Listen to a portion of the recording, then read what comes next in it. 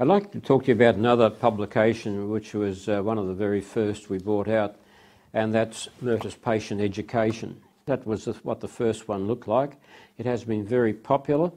It's been developed for GPs to hand to their patients, and it developed about 30 years ago. But this was the original one that was available for GPs. The idea was to have one page per condition with a neat little diagram in which the doctors could explain to the patients what their problem was. The patients could take it home and read it, and the doctors could write notes on it. The idea was for doctors to photocopy it.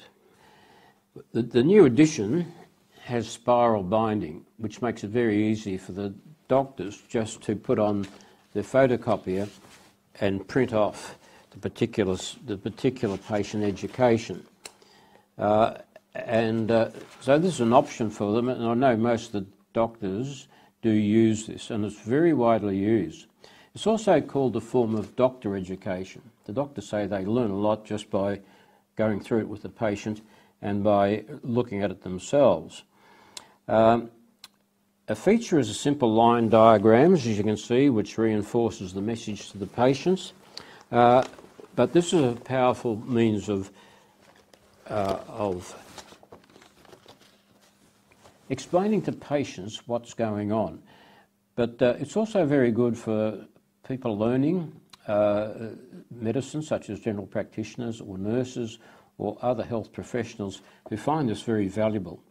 And I know it's widely used in pharmacies and in a whole lot of allied health professionals.